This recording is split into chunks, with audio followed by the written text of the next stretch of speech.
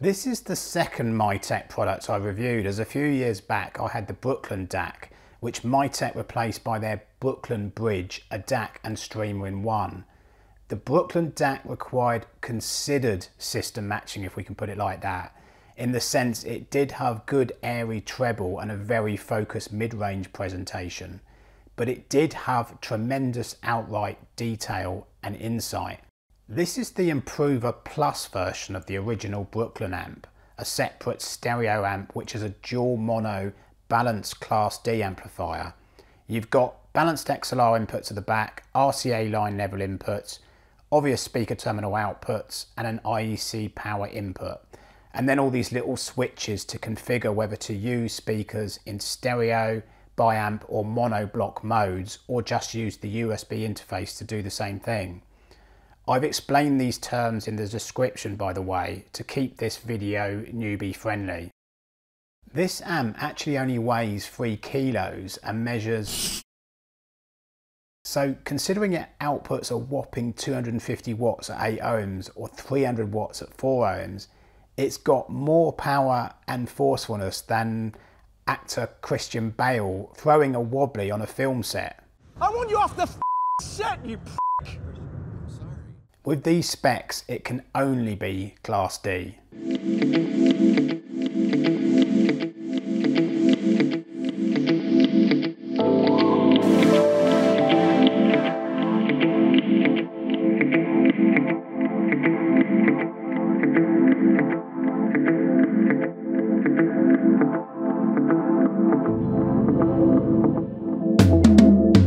The thing is too, someone's really thought about the design of this unit, the unique milled faceplate which you can get in silver or black. Even if you look up close, you can see the little raised points where the milling machine makes each little dimple. The grey case too and the logo punctured holes also add to the look. I actually like the logo that illuminates through the faceplate too, which can be in different colours and dimmed. If you can make a really well designed case and make the amp very powerful for its footprint, you can convince an awful lot of people that you don't need lots of decently sized boxes to get into an audiophile journey. And I think this kind of mini-max hi-fi idea is the unique feature of this Mytek. So I tried this amp initially with the Cambridge Audio CXN version 2, using the CXN as a streaming preamp DAC with Monitor Audio Gold 100 speakers. What about putting this Mytek together with a tremendous RME ADI2 DAC FS I have on DAC and preamp duties? With the RME KEF LS50 Metas and using the Blue Sound Node 2i streamer, you have an even more accomplished hi-fi system, about 4 grand in pounds.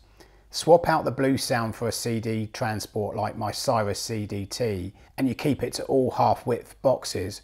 It's basically hi-fi you can fit on one shelf or level of a hi-fi rack.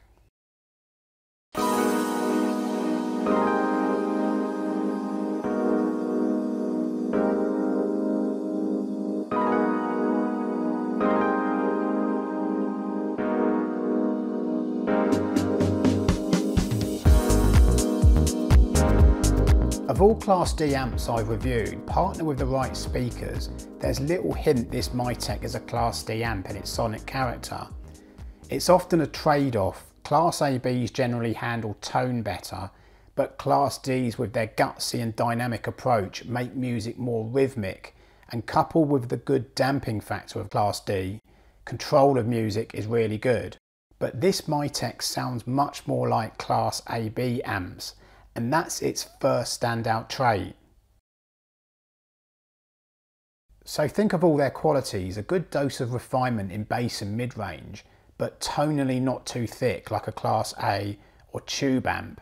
Speed on side because the extent to which the music starts and stops is not masked by the tonal qualities of the amplifier, which is why personally I'm a fan of solid state more.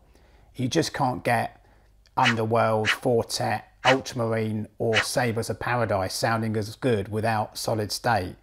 So it's the best friend of an electronic fiend like me, but it also means accuracy and detail generally for all types of music.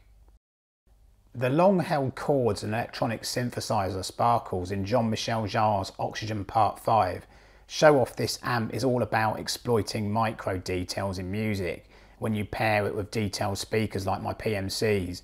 And that standout trait too really, a nice sparkly treble, but it sits where it should, not pervading the lower mid-range like some Class D amps can. Also, trait 3 is the sense this amp is expansive with a characteristic sound of space and openness, particularly forward and backwards.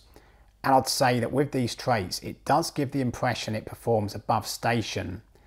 I'm not going to say punches above because that's just too cliched, but like a Cyrus Audio Class D amp I really like, the Stereo 200, it seems to achieve a lot for its size and price.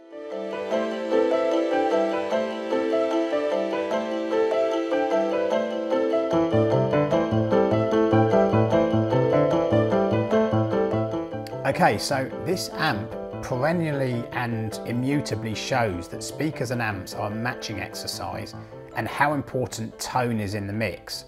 So even with the Hagel H390 I own being 2.5 times the money, if the tone ain't right, the rest might not matter.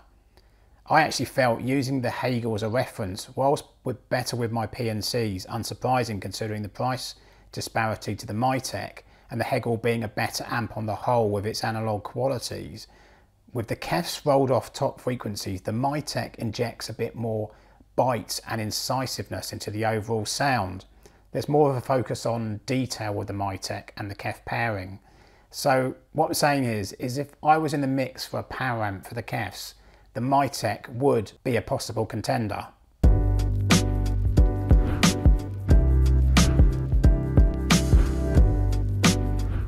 So summarising, I wouldn't say it's a forward amp, going back to my points about impressions and assessment of AB amps, and my points about adding bite, but it has a sparkly top end treble with the most detailed speakers, and that's the point really, system matching.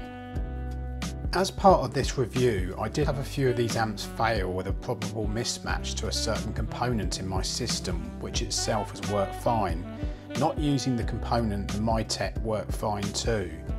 I decided the best course of action is to let Mytek investigate when the amps go back, so I'll update the description once I hear further.